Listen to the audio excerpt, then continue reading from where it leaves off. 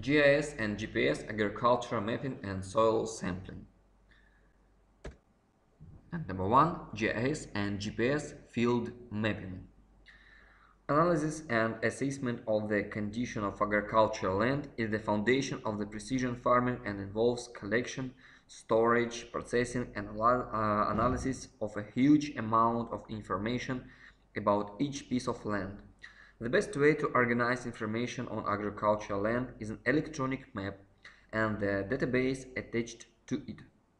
Not only border of field, road network, localites, but also information on the texture of the ground, surface, soil conditions, crop rotations, and crop yield. Of the multi-layer map over the years is depicted on such a map. The electronic map can be of two types, raster and vector type.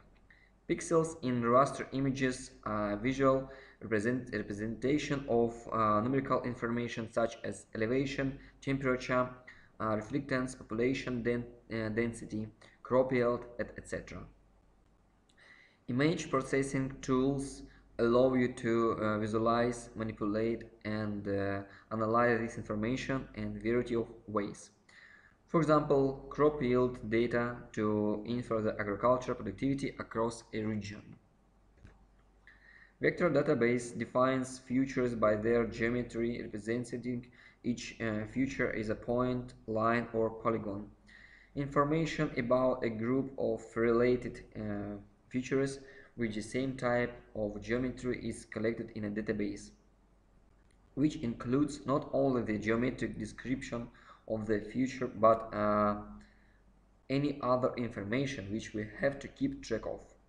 In a GIS, such a group of related features is represented visually by a layer of them.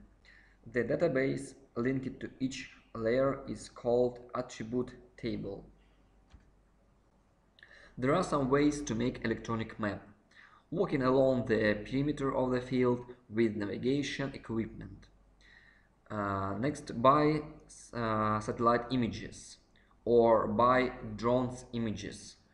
And next way is by GPS tractor guidance system or combined method.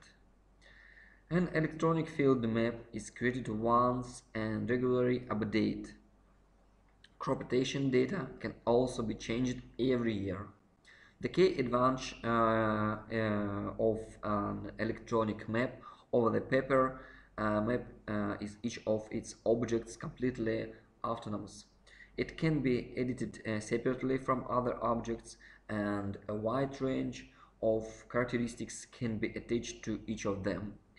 A structure of information is the basis for creating a modern agricultural management system. The electronic field map can show real boundaries and the area of farmland. It also can help to calculate how many fertilizers to use and to control a crop. The difference between the real size of farmland and the size known to the agronomist or manager can be about 20%. And next point is agrochemical survives and legal framework.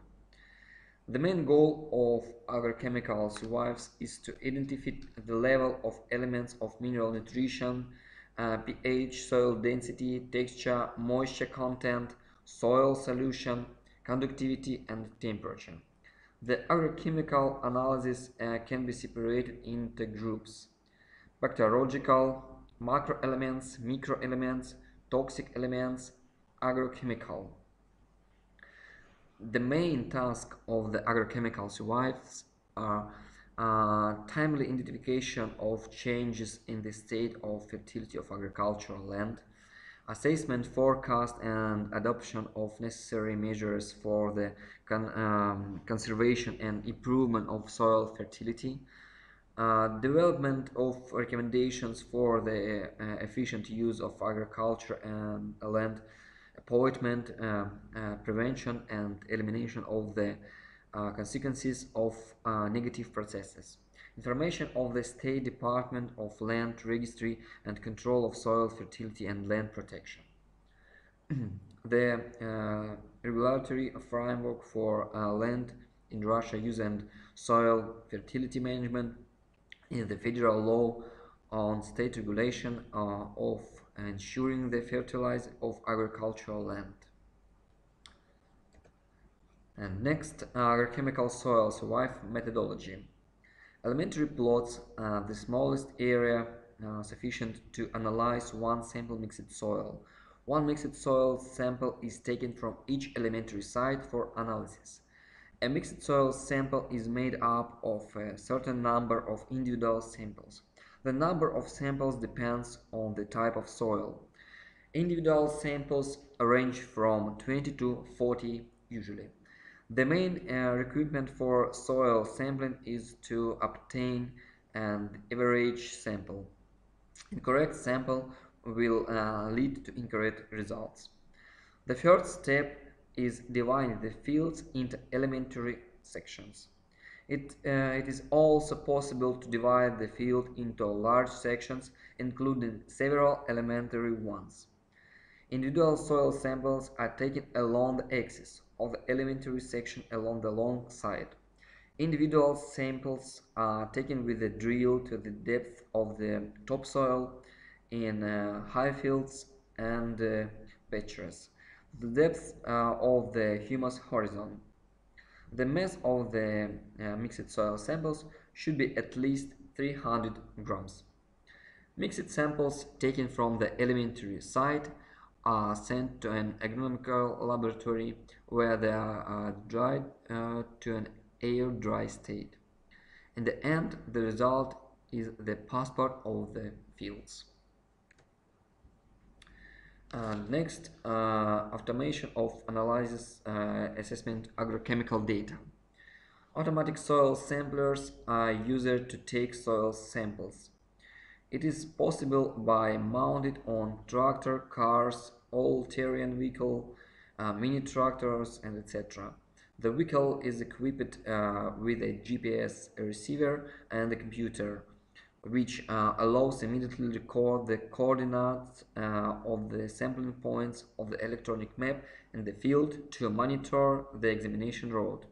Soil survive stage include making a field counter with the accuracy of a GPS receiver, making the field into elementary sections of a given area or size, sampling and labeling, agrochemical analysis in an accredited laboratory, visualization and analysis of the results in the GIS. Automated soil samplers are used to improve productivity. Such a sampler mounted on a vehicle, it can be ATV, CUV, trailer or tractor, allows to take soil samples for agrochemical inspection from an area of up to 1,500 hectares per day, while the human factor of proof soil sampling is excluded. The sampler mounted on the ATV can be used throughout the season. It leaves no traces in the early spring sampling of soils. It is maneuverable and highly productive. The disadvantage of the ATV is the lack of comfortable working conditions for the specialist and the needs for another vehicles with a trailer for its transportation. Using a pickup truck provides comfortable working conditions for a specialist and maneuverability while sampling from fields located at a considerable distance from each other. The disadvantages include the inability to work in early spring and leaving a gauge of moist soil. The use of automobile, trailer and tractor is less operative because of their low productivity and the excessive compaction of the soil. Today, two of the most popular types of automated soil samplers are bricking and drilling. In precon, for example, Wintex 1000 selection is carried out by using a special designed probe which rotates in a spiral when the soil is punctured, thereby producing the a load on the mechanism and ensuring a high rate of soil intake. The internal cavity of the probe has a site that allows for 10 or 15 punctures to collect the amounts of soil necessary for laboratory analysis. It's about 300 grams. Soil samplers are automatically placed in a box which, when filled, is removed manually from the sampler, tagged, and sent to the laboratory. The depth of the selection is about 30 centimeters. The advantages of printing samplers are wide operation, ease of installation, high productivity. The disadvantages include the inability to work on a dry, heavy, and compacted soil. The maximum depth of selection cannot exceed 30 centimeters. The Netfield 2005 drilling sample is equipped with a hydraulic pump through which the drills is immersed in and removed from the soil. It takes about 5 seconds to complete one sample, excluding moving from point to point. After 10 or 15 punctures within the elementary soil area, the operator pours soil from a metal container into a numbered bag. The advantages of drill samples are guaranteed extraction of the soil sample, even of a very hard soil, high reliability, and the ability to take samples from different depths. The disadvantages are complexity of construction, high price, noise during operation, and low productivity. And next, field breakdown in elementary sections. The electronic diagram of the fields in storage and processing in GIS programs, in which a raster grid or a grid or rectangular sections is automatically applied for each field. In the future, and the next agrochemical survives, it's necessary to use an already made grid of elementary sites in order to dynamically track the change in each element and assess the fertility status of each elementary site. A unique number is assigned to it in the program for automatically entering the results of analysis from the laboratory and constructing programs of the slides elements. And there are zonal field maps. Then it's more expedient to divide the field into polygons, taking into account its zones. The advantages of zonal soil sampling along tracks are that soil does not mix with the neighboring zones. In this case, each polygon is an elementary section. Soil sampling route with track coordinates. Inside each elementary section in the program, the track of the sampler moves along the diagonal or along a curved path. It is a curved selection road moving along which a specialist works as an automatic sampler. And next, soil sampling.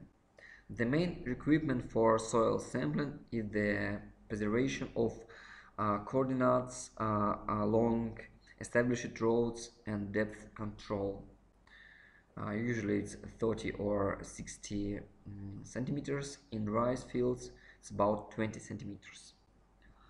And software. Soil sampling is carried out according to the electronic map on which the elementary plots they indicate and along the road of the sampler for each elementary plot. An electronic map with selection roads and elements numbers or is loaded on the field computer with special software. The field computer must be dust-proof, waterproof, and vibration resistant. An external GPS antenna is connected to the computer via USB or COM port for positioning on the location.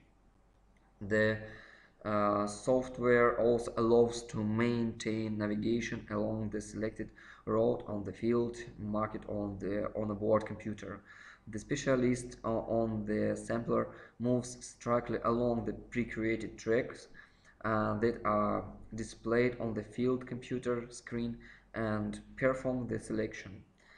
The movement of the track is corrected by using a GPS antenna. Laboratory soil analysis. Selected and labeled samples are delivered to the agrochemical laboratory accredited in accordance with GOS or ISO for analysis. The list of parameters determined in the laboratory includes the whole range of indicators necessary for assessing the degree of soil supply with plant nutrition elements, for example, magnesium, boron, sulfur, uh, hydrogen index, cation exchange capacity, etc. Nowadays, laboratories have high precision analytical equipment which increases the accuracy of measurements by several times. And processing soil analysis results. After analysis are conducted, the data are structured by specialists who calculate the rate of fertilizer applied for each elementary plot depending on the planned crop yield.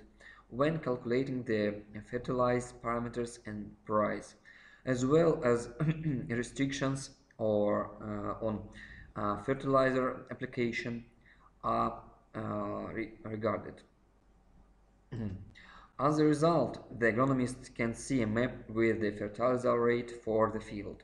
The cost of fertilizers is also shown. Special software compiles maps for differential fertilizer application.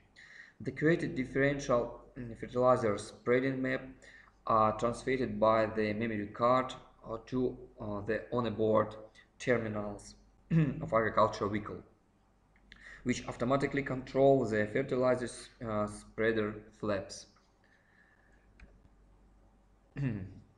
By differentiated application, the operation of the machine operator doesn't become more complicated. His main task is to control the tractor.